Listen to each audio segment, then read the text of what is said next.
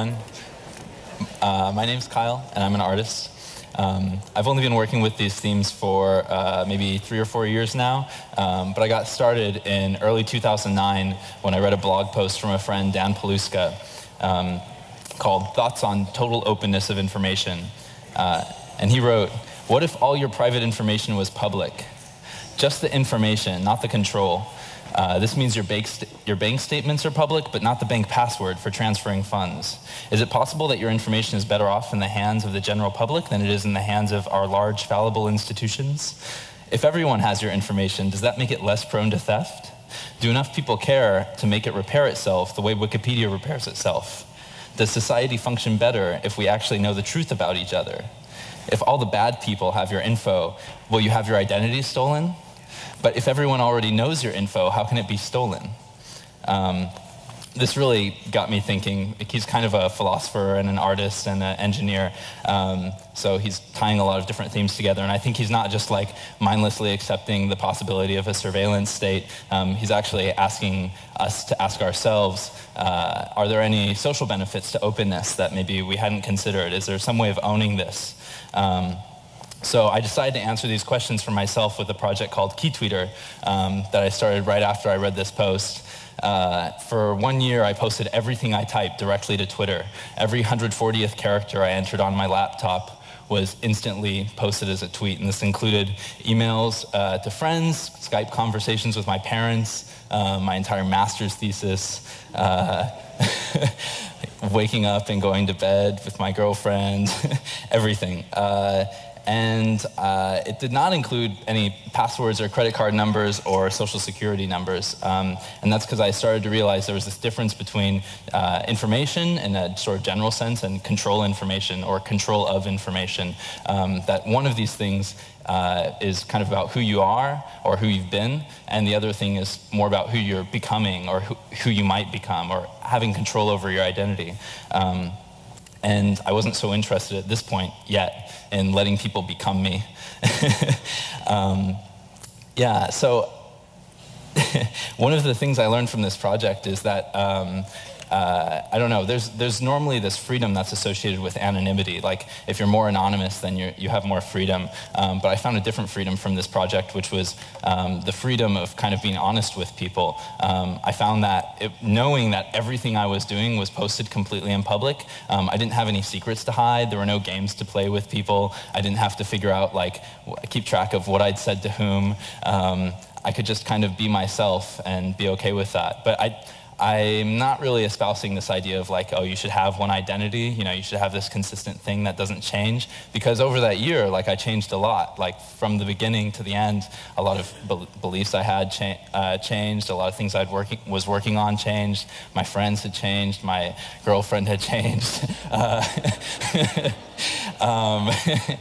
And, you know, so I guess what I'm saying more is like, maybe there's a different kind of freedom and openness that's than the freedom that we associate with anonymity. Maybe there's a place both for anonymity and for openness. After finishing KeyTweeter, I got really interested in some ideas around, some other ways of approaching sharing or openness of kind of what was happening in my sort of private, personal digital life. I started thinking about visual corollaries, like tearing away bits of my screen as I was using it. So whenever my mouse moved over something, then it would tear away a slice and kind of scrapbook it and post it online. Or whenever I clicked on something, advanced too far, there we go. Whenever I clicked on something, it would store a 32 by 32 pixel icon of what I'd clicked on, and I could see over the course of the day, you know, a little bit of iTunes, a little bit of YouTube, a little bit of answering emails and writing code. And I was posting these with friends, and I'm still working on an app that allows people to see what everyone else is clicking on at the same time. After that, I worked with a friend, Theo Watson, on a project called Happy Things, where it was just a screenshot directly of your screen with you kind of composited in the corner, but the screenshot was taken and posted online whenever you would smile. So whenever you smiled at something on your screen, it would automatically post it. And we got everything from you know, cat photos to animated GIFs. One guy just smiled at the Wikipedia page for Nicolas Cage. I think it's pretty funny too. So, but the most helpful thing I discovered was actually in this time lapse of myself, actually turning it around instead of looking at the screen, just looking at myself with the webcam. I took a photo every minute. And I was expecting that maybe there would be something about my face that was revealing my interactions with other people that would kind of do the same thing that KeyTweeter had done, that would reveal something about the way that I was working with people, or that way I was using technology, the way technology was mediating my interactions. But what happened instead is I noticed I just always have this face, like, it's like this computer face. It's this blank stare. And it's there throughout the whole day. I think one of these photos I'm smiling, kind of. But this really freaked me out. I thought, is this really like what technology is doing to me? Is this what's happening on the other side of the screen? And I thought, well, what I should do is I should go do some research and find out if other people have this face or not. So I went to the Apple store in Manhattan, tried to find a nice public space to take some photos, which happens to be legal, as was discussed earlier. And I found out it's the exact same situation for everyone else. I automatically posted thousands of photos to Tumblr over the period of a few days. And everyone's wearing the same face. We're all looking at computers the same way. But Apple didn't really feel the same way about this as I did. And a few days after posting the video, kind of wrapping up the project, I got a visit from the Secret Service at 8 a.m. and they executed a search warrant confiscating my laptop. And anyway, so I moved on to the next project.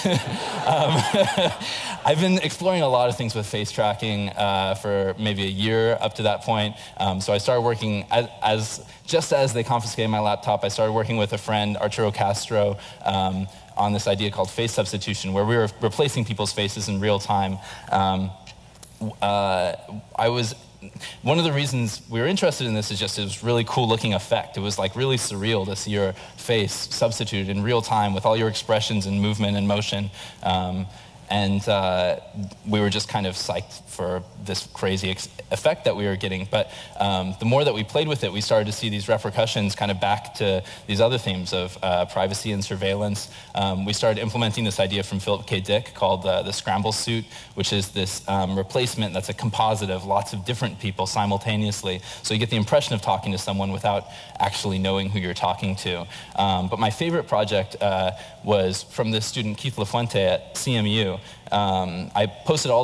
Arturo and I, we posted all the code for face substitution online so anyone could kind of take this technique and appropriate it and reinvent how they wanted face tracking to be used for themselves with their own creative projects.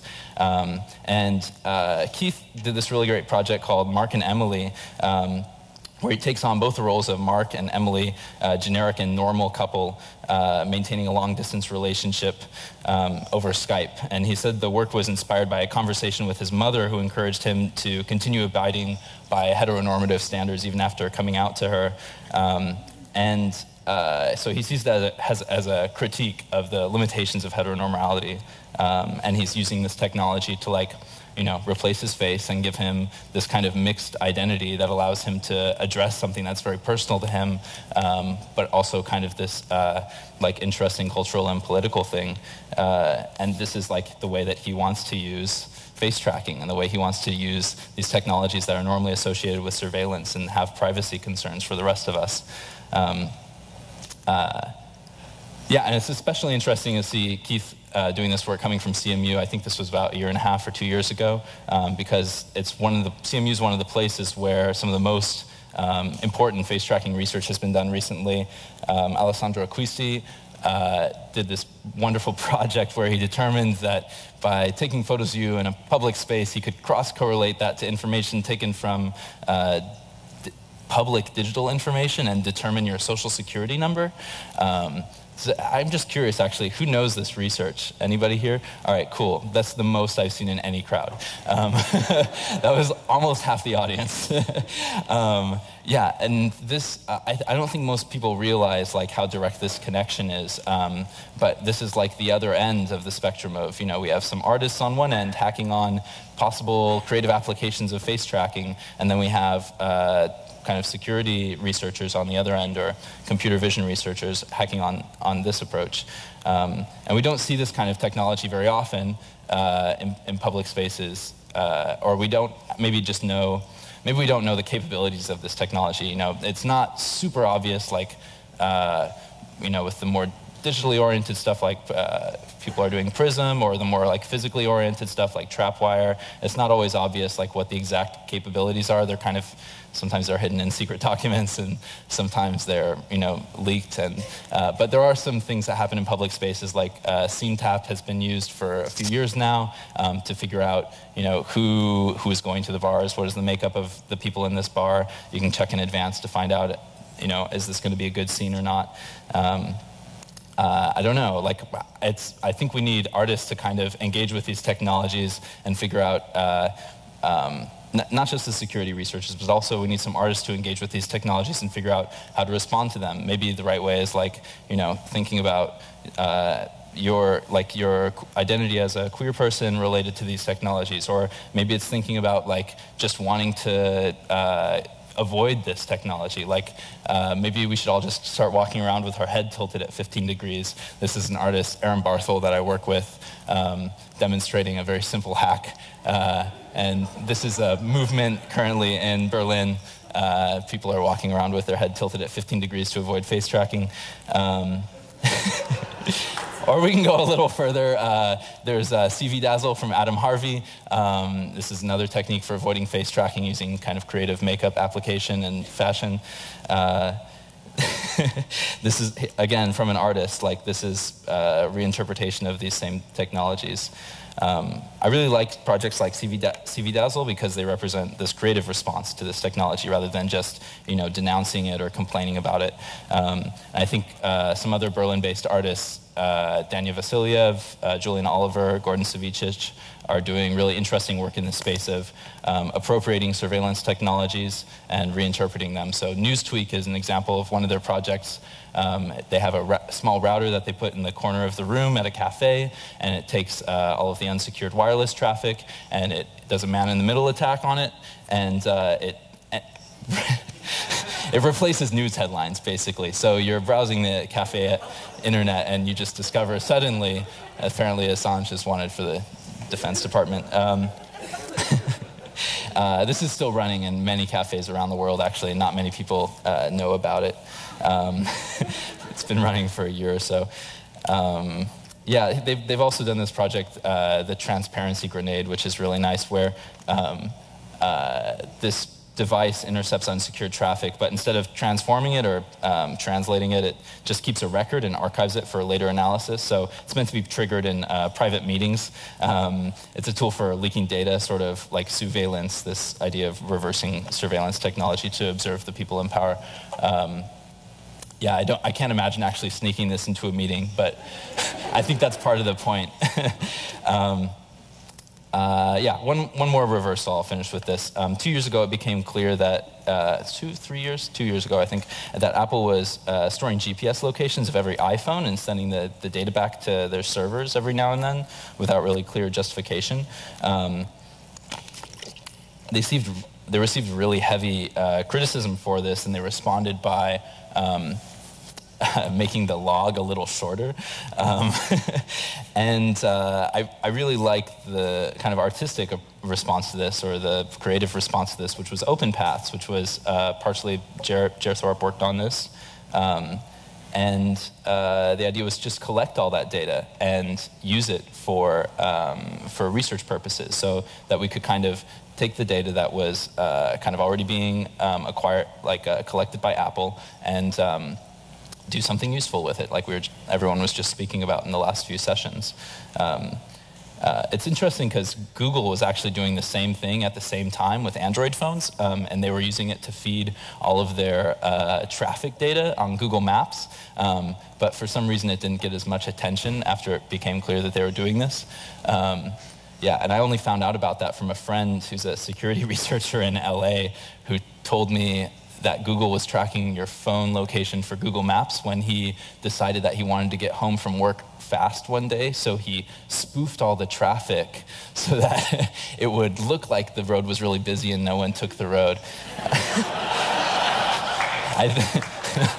I think that's why he didn't really write a report on it at the time, because he wanted, if he really needed to get home one day, he would just, press the script and then, anyway. All these things considered, I don't think there's much of a question, like someone just said during the last session, like there's not, this isn't something that we can stop at a dead, we can't completely reverse what we've done already. I don't think there's a question about the future of anonymity and surveillance. It's only going to get harder to be anonymous. There's too much of an incentive to know where people are at all the time, to know where people are and what they're doing at all times. And when you're in a position of power, it's tempting to believe that the more information you have, the more understanding you have about the people that you're observing. Yeah, one of the most dangerous parts for me, most uncomfortable parts for me about the Secret Service investigation was the feeling that I knew they were watching my email. They asked me at one point, "What is your password for your email account?" And I didn't know at the time that I didn't have to give it to them. So I just said, "Okay, here's my password." And but I stalled for a second because I'd done Keytweeter, and I thought, this is control information. This isn't just who I've been. This is actually the point where they get to decide who I am in the future if they so choose. This is the thing that determines who I am. So I stalled, but I gave it to them because I wanted to see what would happen. It turns out nothing really happened as far as I know. But I think it's really, it was really disturbing for me to think that, they were distracted by this huge collection of information and tried to find something that made sense into their conception of how they wanted me to be as an individual. Yeah, anyway, I'll just wrap it up. I think the only answer with all of this is to embrace surveillance, to creatively integrate surveillance into our lives, and spend some time being anonymous, spend some time oversharing, and figure out for ourselves kind of where the boundary lies for us, what the boundary between private and public is for each of us. And I think if you're in a position to make decisions about how people are exploring these topics, are treated, just remember that artists and troublemakers are always going to be important for pushing these boundaries and helping us understand where things break and where they work best. Thank you very much.